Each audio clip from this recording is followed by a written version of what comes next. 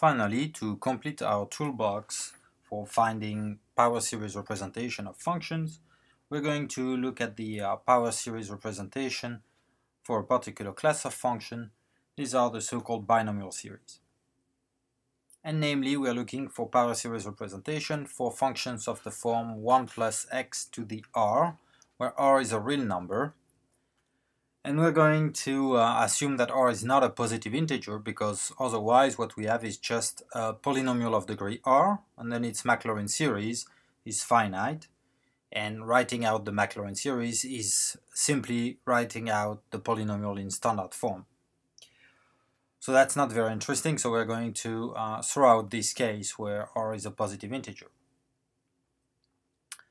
So let's assume it's not, and then we're going to look for the Maclaurin series, and therefore we're going to look at the successive derivatives for this function.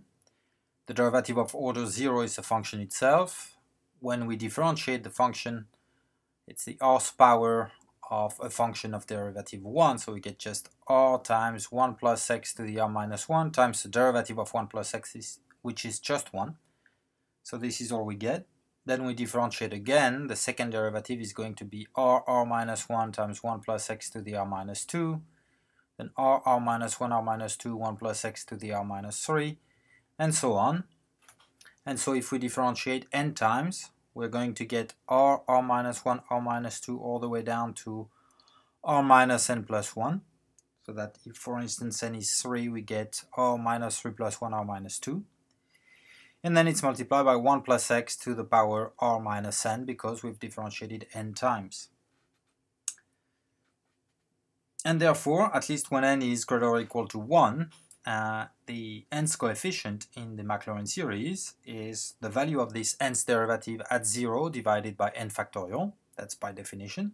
And you see that if we plug x equals 0 in the formula above for the nth derivative of f, we get just 1 for 1 plus x to the r minus n, because any power of 1 is 1. So we end up just with this product of n terms, r minus 1, r minus 2, all the way to r minus n plus 1, divided by n factorial. And we're going to give a name to this quantity.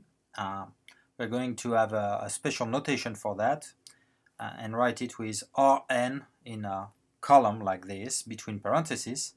In the case where r is a positive integer greater than n, greater or equal to n, this would be the number of ways to pick a subset with n elements out of r elements, or in other words, the way to pick n elements out of r.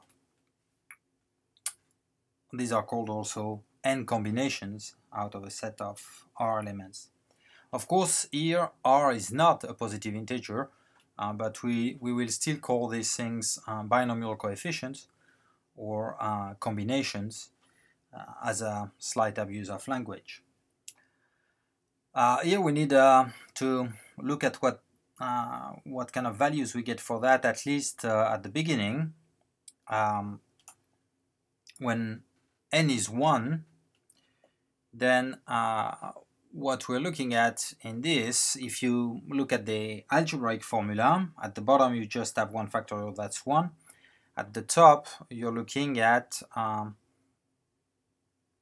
simply r, because you just have one element. We have n elements in the product at the top, right? R and then r minus 1 and so on. But if we have just one element, it's just r. So we have r divided by 1, that's r. It's consistent with the interpretation, combinatorial interpretation I just mentioned. The number of ways to pick one element out of r is, of course, r ways. Right? You have r choices to pick your one element.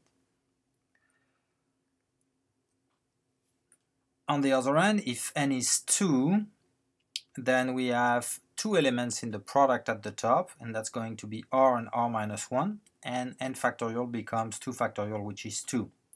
Now this is again consistent with the combinatorial interpretation I mentioned. The number of ways to pick 2 elements out of r, well, for the first one you have r choice, for the second one you have r minus 1 choice remaining, therefore you have r minus 1 ways to pick your pair in an ordered way, but since you're looking at the number of ways to pick an unordered pair, right, you don't care about the order, then you picked it twice in two different orders, so you have to divide by 2. As a convention here, you see that the zeros term, C0, in our Maclaurin series is equal to 1 because it is the value of the derivative of order 0 at 0, which is just 1. So to be consistent, it will be easier for us to take as a convention that this binomial coefficient R0 is 1 by definition, and this is somewhat consistent with our combinatorial interpretation because the number of ways to pick a subset with 0 element out of a subset with R element, while you pick the empty set, there's only one way. So in that sense, this is consistent. Now with these notations, the Maclaurin series for our function f is the series, the power series from 0 to infinity of these binomial coefficient Rn multiplied by x to the n. And now we can look at what is the radius of convergence for this series.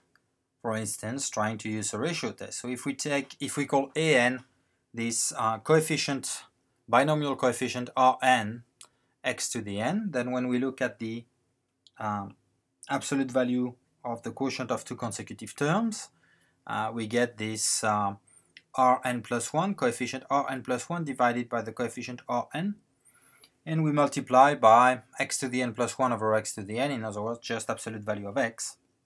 And if we write out what that is, this is what we obtain, and you see that we can cancel out things in this product that is inside the absolute value.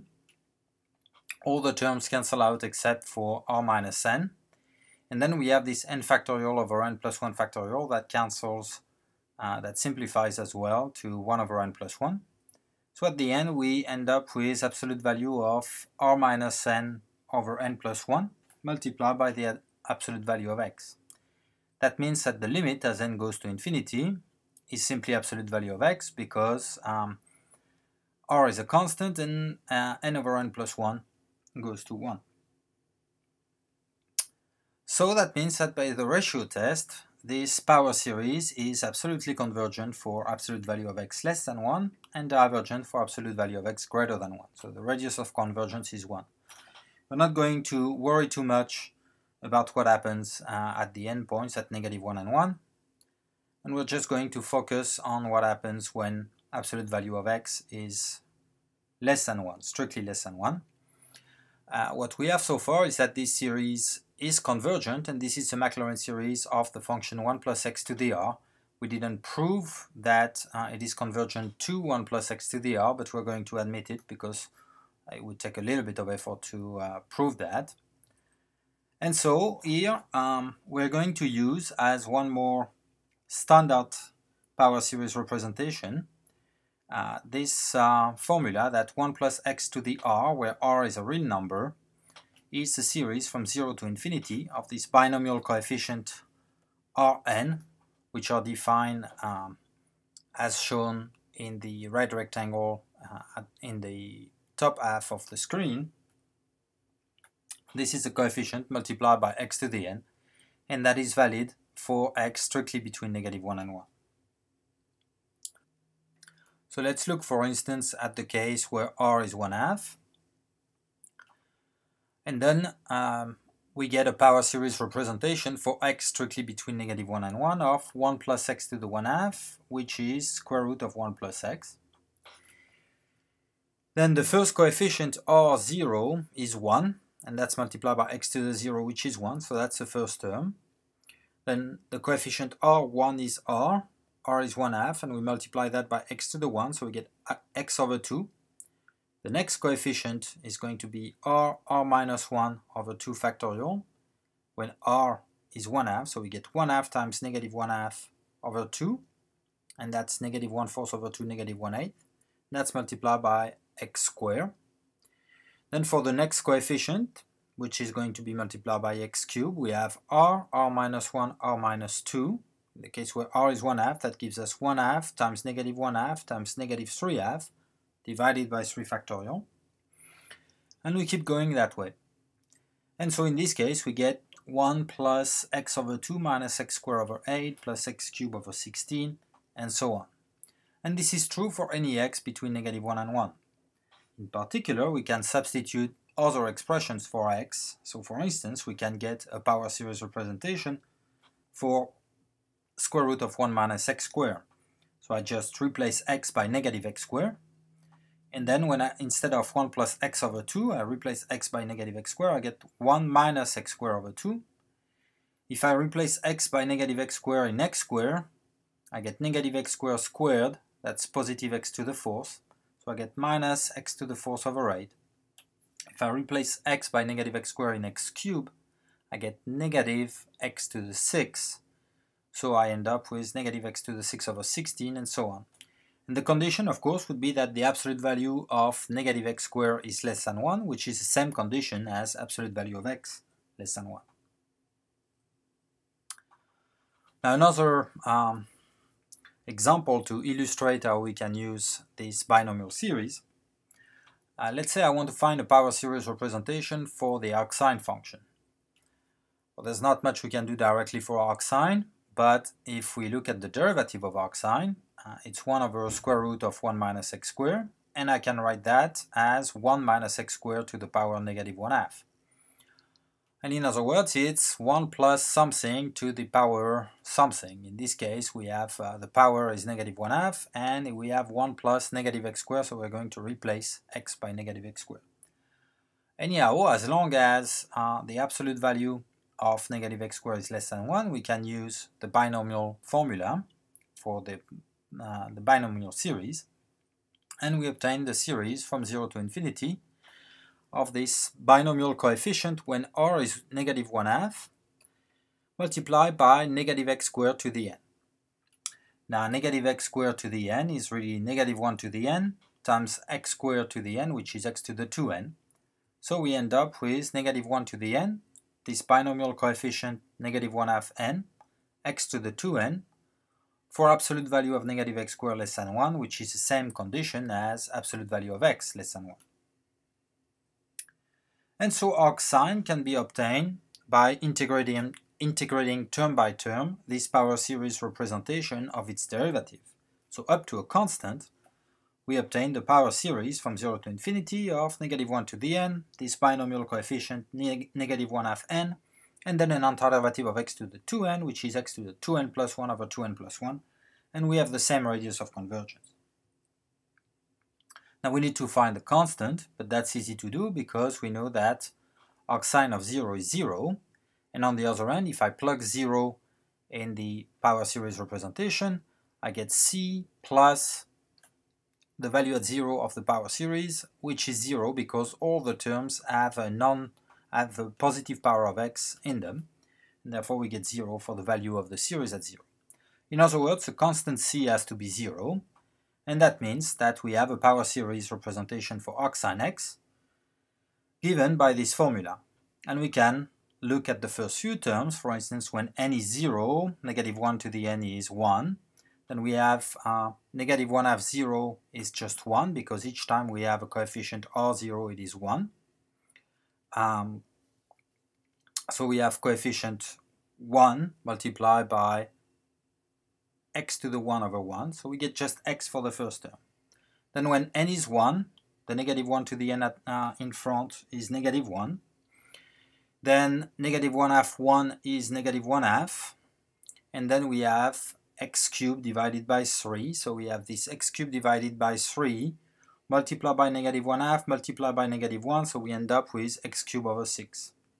When n is 2, negative 1 to the n is 1, and then negative 1/2 2 is really negative 1/2 times negative 3/2 divided by 2, so that is 3/8. And then we have x to the 5th over 5, so we have this 3/8 multiplied by 1/5 is 3 over 40 x to the 5th. And we can keep going that way. And the radius of convergence here is absolute value of x less than 1. So we know that this formula is going to be valid on that interval. There are many more examples we could go over, but the idea was just to illustrate how you could use this binomial series. So now it's time for you to turn to homework.